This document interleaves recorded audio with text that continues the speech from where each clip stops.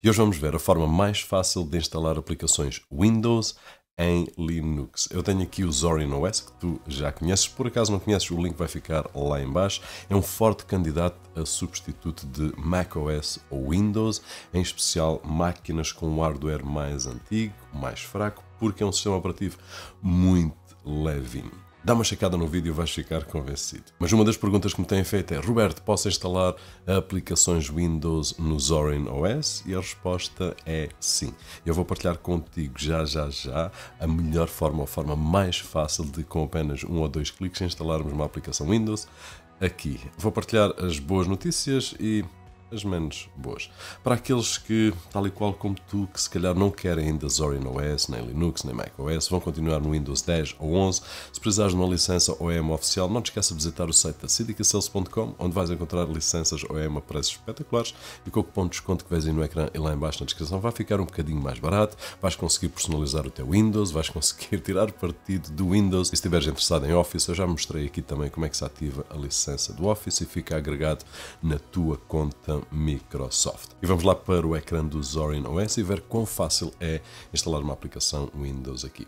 Vamos começar por ir ao menu do Zorin OS, depois vamos carregar em software e vamos procurar por Windows App Support. Tão fácil como isto. Nós vamos encontrar, tens que ir até lá em baixo porque acho que é a última, e vamos carregar em instalar.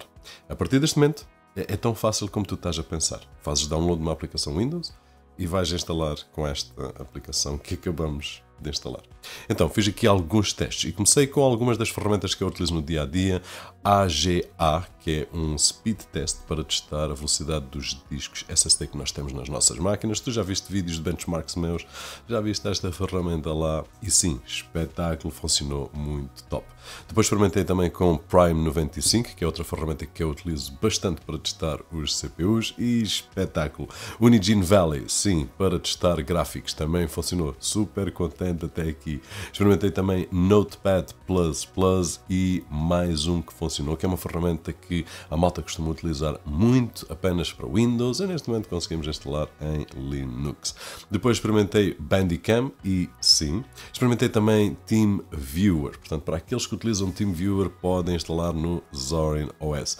Experimentei também Picasa 3, só porque me apareceu à frente e fiz o download, achei engraçado. E basicamente a lista do sim foi esta. Agora deixa-me partilhar aqui contigo a lista do não. E se estás-te a perguntar: oh, Roberto, mas experimentaste os sim já todos de seguida? Não. Eu experimentei um, deu, o outro não deu, o outro não sei o quê, mas achei que ficava mais organizado e mais giro para ti falar-te primeiro do sim e depois do não. E então, do lado do não, que eu ainda não desisti, mas pelo menos para já não consegui, Microsoft Office, que é uma das coisas que sim, apesar de termos LibreOffice e termos outras versões do Office que funcionam de forma espetacular, aqui existe malta que quer continuar a utilizar o Office e bem, tudo bem, mas ainda não consegui instalar através deste. Experimentei 2013, 2016, 2019, 2021 e Office 365 e sem sucesso. Pelo menos para já. Depois experimentei várias ferramentas também de Adobe, tipo Photoshop, experimentei o Adobe Photoshop Express, o Acrobat Reader e tenho a impressão que experimentei mais um ou outro de Adobe e também não consegui. DaVinci Resolve não consegui instalar e apesar de existir uma versão DaVinci para Linux, não é assim tão amigável. Já experimentei e já estive a ler sobre uma outra forma de instalar, portanto a gente logo chega lá. Cinebench não consegui e Geekbench 6, que eu estava muito curioso para instalar aqui em Linux, também não consegui, pelo menos desta forma.